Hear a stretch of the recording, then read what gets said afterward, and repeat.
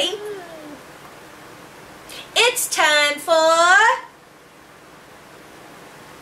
Neighborhood Community Shoutouts. I'm waiting for you to make fun of me or something. I don't have to. But you usually do. Alright. Okay, we got a few new people to welcome to You feel better? the neighborhood. Yes, I do. Good. Thank you. Okay, what about... What about? No, that's the name. What about what? That's the name. I feel like I'm in a Abbott and Costello routine. Who's on first? Go on. What about welcome to the neighborhood? Sounds fine to me.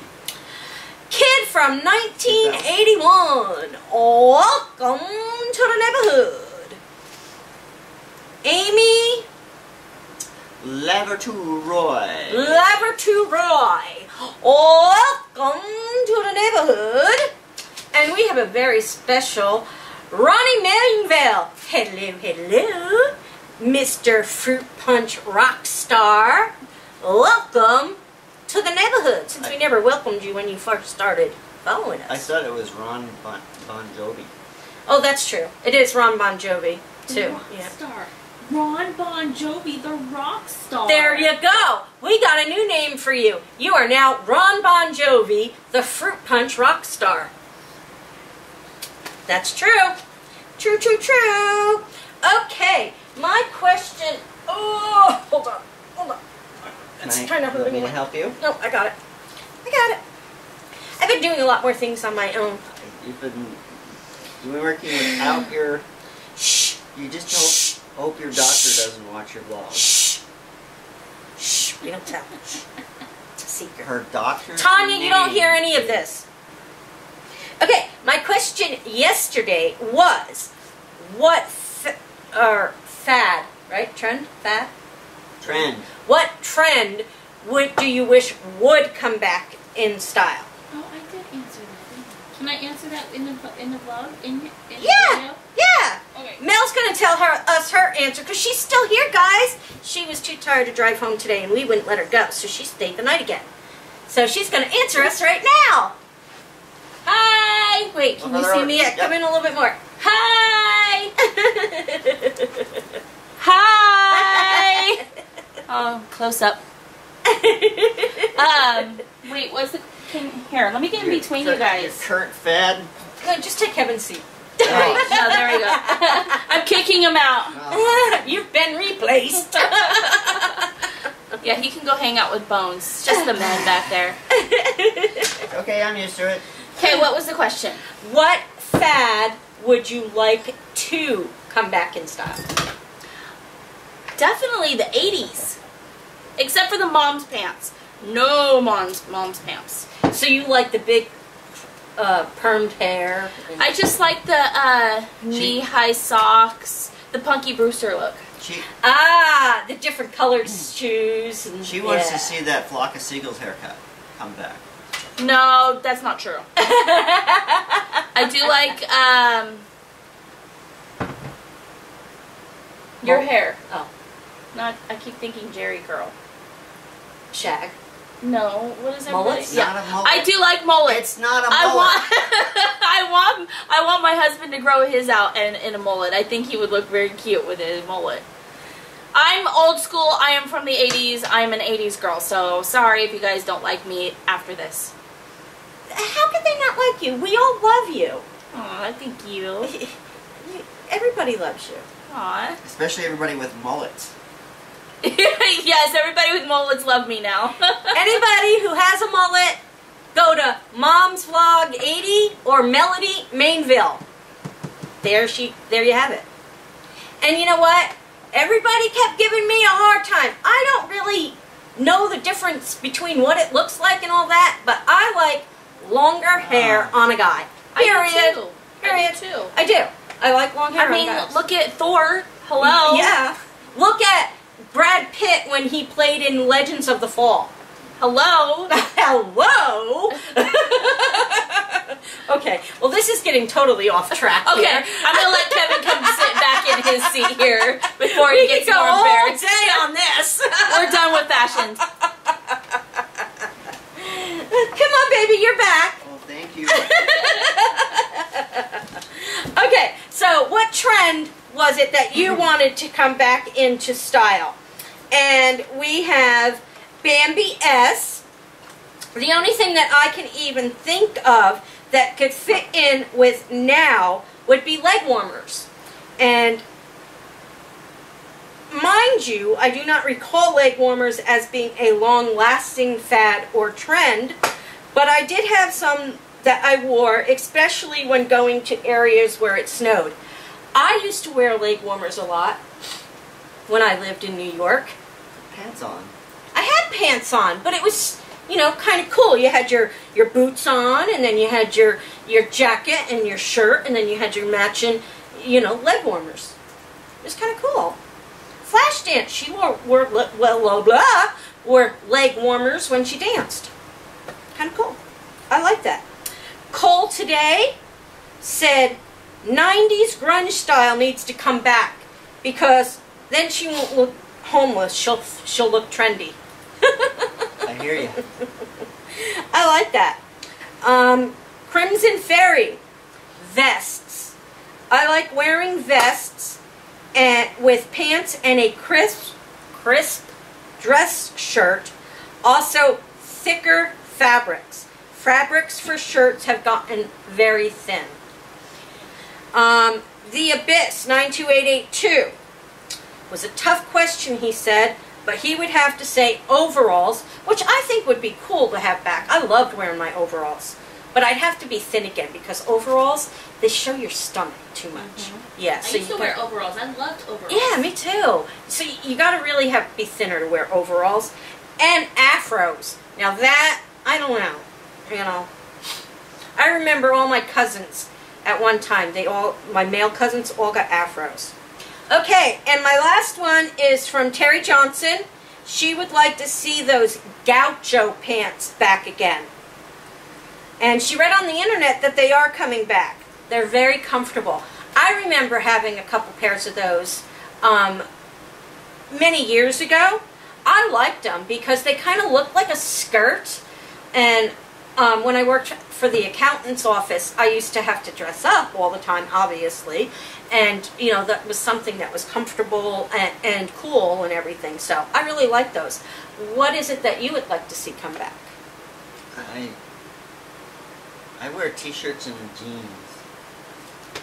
So, Well, it doesn't have to be clothing. It's any kind of fad. oh yeah, how about I want the fanny pack to come back. Oh my gosh, no! Just kidding. Better be kidding.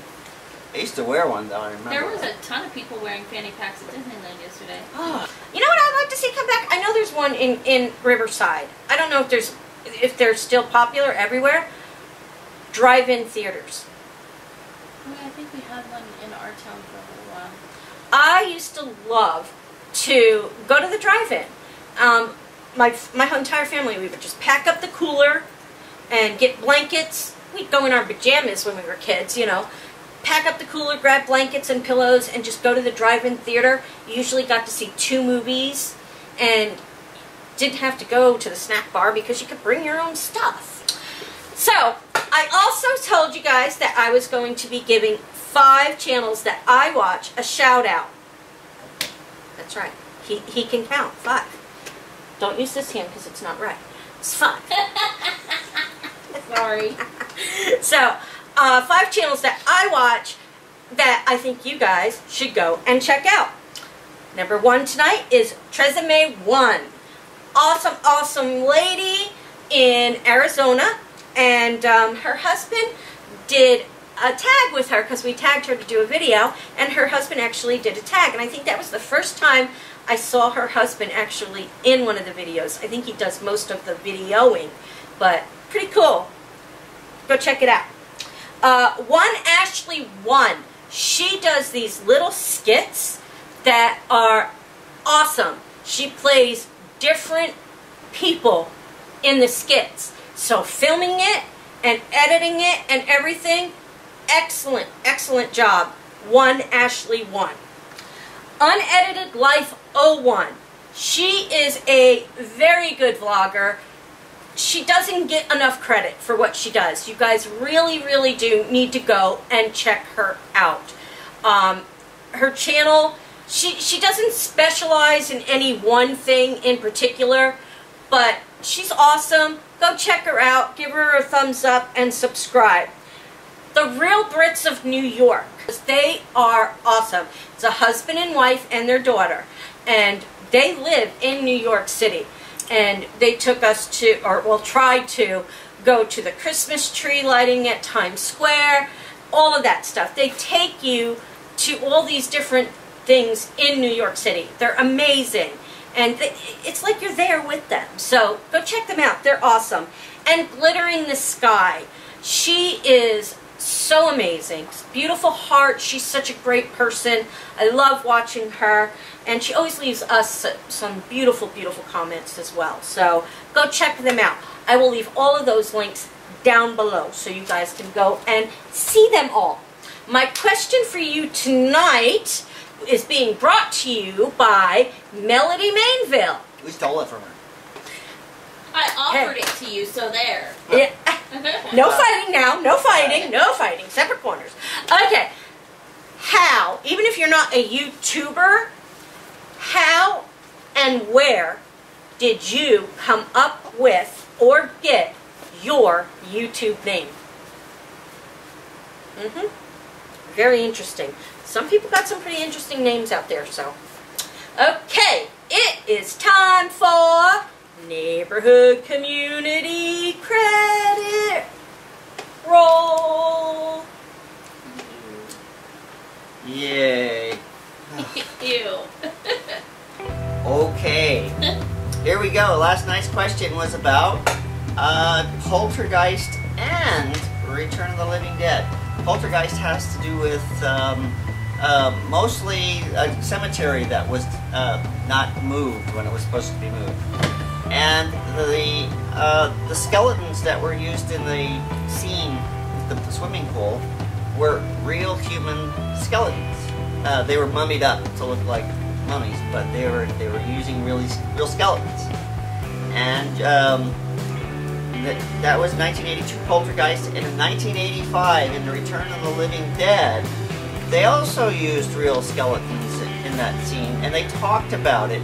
They talked about where they got the skeletons, and it was in India, and apparently it was cheaper to buy skeletons, real human skeletons, than it was to buy plastic ones back in those days. So people bought real skeletons. And in Return of the Living Dead, they sort of put the question out there, where did they get these bodies, and how come they seem to have an endless supply of them? Nobody ever answered that question, but we stopped as a country buying them from India at that point. They made it very difficult to purchase a real human skeleton in this country after that. Coincidence? Don't know. Seems to me that a bunch of people went missing when people wanted skeletons. Ours are plastic, by the way. Yes, they are. In case anybody was knowing. Yes. Today's question. Oh, you didn't say who got it right. Terry Johnson, Cole Today, and Bam BS. Woohoo! There was quite a lot of discussion about it, apparently. Okay, today's question is about Halloween H2O, which was the 20th anniversary movie of the original H2O, 20 years later. Starring, for the first time in 20 years, Jamie Lee Curtis and her mother, Janet Leigh. Now there's references in the movie to the movie Psycho. What references are those? They're all pretty much happen at the same time.